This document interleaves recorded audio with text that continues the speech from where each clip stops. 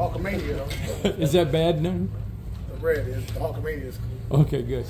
AP, I'm curious, in your opinion, have any of the quarterbacks differentiated themselves at all yet? Is there any, in your mind, a guy who you think's won? No, I don't think we've can sit there and say somebody's won yet. I think they both had good moments. I'll go back. I think Gardner's had several days now where he's made some plays, but there's also some turnovers that show up that we don't want to have happen as well. And again, when I look at Aiden, I see a guy that's throwing the ball accurate. I see some drops by wide receivers. And I don't think it's just on the quarterbacks. I think overall offensive play has to pick up sense of urgency, wide receivers, O-line, just all those guys. Again, go back to the very beginning, my opening statement of training camp, they're going against a very good defense. And I think they're feeling that, and I think it's good for our team, the competition part, but obviously somebody, again, has to just step up, and we're getting closer and closer, and obviously we're getting the game week mode a little bit as we get later in the week. Antonio, you said coming into camp that Aiden had earned the right to take the first snap. Does that carry over to the game on Saturday, or is it still to be determined in terms of who's earned the right to take the snap in the first preseason game? Yeah, I said first snap of the offseason. Yeah, okay. So that was my statement. Okay, I got you. So have you decided then? No, we haven't. Like we still got 2 more true training camp practices. Then we got Wednesday, Thursday, and then that's when we'll start looking at what we want to do game wise. But like I said, both quarterbacks want to play a legit quarter. Who goes out first and who goes out second really doesn't matter. Get hopefully an equal amount of snaps and opportunities to showcase. Antonio, you've got a few practices with pads on now. Have you been able to evaluate the trench play a little bit more? What are you saying, just from offense and defense? Yeah, I like what we're doing offensively, getting off the rock, physical, getting to the second level. I like the little nastiness that we're starting to build amongst our offensive line and that group of just finishing down the field, finishing blocks, putting guys on the ground and, like I remember, finishing, truly finishing. I think up front defensively, got some really good players on that side of the ball, hard to block. I think Max has had a tremendous camp. Christian as well, Byron Young, Malcolm Coons, those guys, Adam Butler, those guys have really stepped up. And then Tyree, the last couple of days, we started to see those strides. I think he's getting his legs underneath him. Again, just moving him around. And again, only a second-year player, not with a lot of snaps. I see improvement there as well. Any takeaways from the scrimmage on Saturday night? Yeah, I love the physicality that we played with. I love the guys wasn't shying away from it. There wasn't a lot of missed tackles. I thought our secondary did a really good job of coming up, filling in the alley, our corners keeping force. Good job in the run game. And then obviously with the ball in the air, some of them DBs made plays, and that's what we're looking for. Turn the ball over, creating those opportunities for our offense.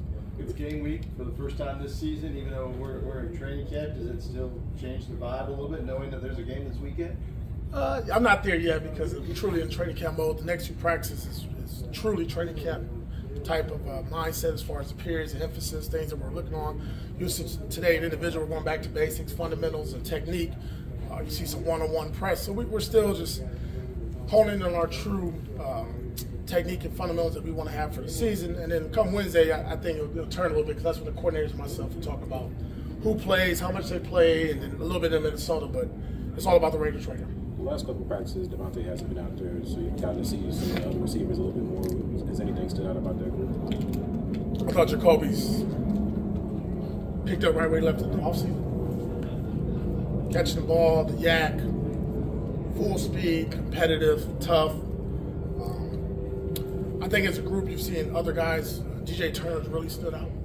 He's made some plays down the field, some sweeps, some handoffs, and then obviously on the special teams, he's really picked up. Christian's had some moments, and some of those younger guys, as you get in the training camp, you guys see how we're doing practice, they're getting opportunities. At the end of the day, you got to make the most out of them. It could be 2, it could be 5, it could be a whole scrimmage. But I think, some of those younger guys are making some catches and doing some things like that, and it'd be really good to see them come Saturday. On that last note, I kind of noticed you guys, usually you see teams have starters working on one field and backups on another. It seems like a lot of times you have everybody kind of together. So some of those reps, like you said, may only be a couple per drill. Is there some reason why you structured it that way? Yeah, I just want to good on good and have everybody together just for learning too. We got a lot of coaches, 29 coaches on the staff, so you're also stuff that we're talking about in meeting rooms. They could be next to a younger player, talking to them about what's going on the field. So the true mental rep that we talk about in the National Football League is really happening because you got a coach next to you, coaching you up throughout the play. What's the update with Devontae? No baby. No baby. Do you expect him back here, or do you just meet him back in Vegas? Whenever the baby comes, I expect him to come back. So I'm not going to rush the baby, not a doctor. You mentioned DJ and Christian. As guys on a bubble, like roster bubble, is it hard to get over that hump? And what do you see as those guys can focus and kind of get over that hump? Do I see those 2 guys as bubble players? I think DJ has put himself in a good position. He's one of the best special teams players on our team, and I think in the National Football League.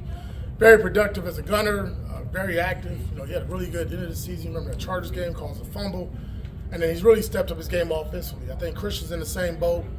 He's kind of finding his role where he's at. Like he can play both spots, both Devontae's and Jacoby as a backup. But the key thing will come down to special teams. How much Tom McMahon you can trust him, how much can our team rely on to be a four-core guy. Ramel Keaton has been a player that has showed up a little bit too. Your thoughts on that? Yeah, no, listen, I asked EB the other day to start giving him some more reps with the twos. Get out of that younger guy group, see how he really competes with some of our other veteran players. He's done a good job. He's had some catches, made some tough catches in traffic, but he's had drops too as a rookie. So just working on inconsistency, alignment. I think just that strain that we're looking for. That these guys are starting to, their legs are getting tired. We have several live practices now and periods. You can see the training camp legs starting to come. You just got to fight through it. Any update on Jackson Powers Johnson or Miller? No, status quo. Status quo. You mentioned the size and speed of DCAM, and he made a play on Saturday night. Nice pass breakup in the end zone. What have you seen as far as his growth so far? Man, it's shocking to see because he doesn't say much. You gotta you notice when he's in because he's so big, but his speed, his length, is really what attracted me and our staff, and then obviously Telesco and those guys in person did a really good job of identifying him. But more important is toughness, right? He goes up there and he competes. He wants to play press. He wants to put his hands on people. That ties into what our pass rush is doing. So he's fitting in well, and on special teams, it's been lights out. He's done a really good job with special teams, really buying into that. To say he's going to be a starting corner, I don't know. Maybe he gets a chance, I don't know. But right now, he's bought into his role, right? He's trying to be that third, fourth corner. More importantly, be a core special teams guy. DJ Glaze is a guy that's getting reps and making plays. Would you talk about him, please? Yeah, as you make plays and you produce, you get more reps. Regardless of who's there, it's all about competition. He ain't just that quarterback. Constantly said that. So if what's unique about him, man, we can really put him at right tackle, then switch him to the very next group with the twos or whatever group, and put him at left tackle, and he doesn't flinch. And he's not shying away from some of our better players. You see him going against Max and Tyree and Malcolm, and he's holding his own. Now he gets beat sometimes because he's against some really good players, but what you see is a consistent player, man. Like mentally, his assignments, alignments, he's not making a lot of mental errors, not a repeat offender. I think he just turned 22 on Friday, I think, actually. So we're talking about a young player that's been able to.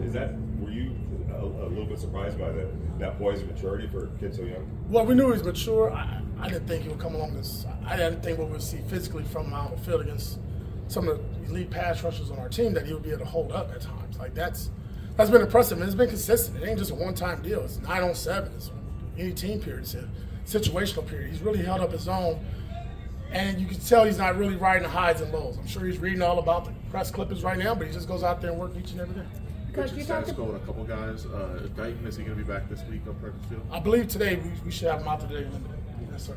And, I guess how far behind do you think he is? How level did we'll see when he gets out there. I can't tell you. I haven't seen him on the field. Coach, at the beginning of camp, you talked about how you wanted this energy to be up, high, no pressure, have fun. With training legs coming in, how do you make sure that energy and that stays consistent? Well, the players are really carrying that over themselves, right? We got the ultimate Energizer Bunny and Max Crosby and Christian Wilkes. And then you look at Diablo, Jack Jones on defense, and then like I said, on offense, Jacoby Myers is kind of that guy for us. And we love to see Trey Tucker really make that spark as well. But it's really in our DNA now, so I don't talk about it. If they go out there, you'll see when they start practice, they'll be excited and want to go. Like these guys love being on the field and playing with one another and growing and building this team. You talk about DJ Glaze, you talk about the offensive line going up against a really good defensive line, obviously. When you have guys like, James as the coach and also Richie coming in, how have those guys really been able to help those offensive linemen? Yeah, I think James and Joe Philbin have done an outstanding job. I asked him to change identity and the mentality of our offensive line to be a little bit nastier, meaner, tougher finishers. You had Richie Incognito in there, and then you sparked, you lit up the fire there. So these guys have done a good job. Richie's, I don't know if he'll be here today. I told him whenever he can come out, come on. But he's done a really good job just mentoring these guys, just getting the mindset right, understanding what O-line plays like, what is it like to play O-line for the Raiders. But James and Joe, from a technique standpoint, from what we want to do schematically, have done an outstanding job with these guys because you can see it in the second, third group, right? Yeah, do they lose battles at times? Yeah, but they're going against a really good group in front of them. But what we're asking the unit to do consistently, all 15, 16 of those gentlemen are doing the same thing. Would you talk? We've seen Jack Jones in special teams. And he's obviously got big play potential. Saw that on Saturday. There were a couple of drops earlier in the week, and he beats himself up. He's a guy that gets emotional because he cares so much. How do you kind of manage that part of it so that if it happened in the game, it doesn't affect the rest of his game? Well, before he gets to the game, he has to do it in practice. So I can promise you, if he's dropping balls, he won't be out there in the game. Cody and Dylan are two guys, because they're on the interior, they don't get noticed a lot, but have had good camps. Would you give us your evaluation, please? Yeah, and if I can add Pete in there as well. Yeah. I thought Cody, Pete, and Dylan have done a good job of just being stout. And you talking about two older players, and Pete and Cody, 32, I think 30, but man, they've taken almost every rep. No complaining, just kind of go out there, that workman's mentality.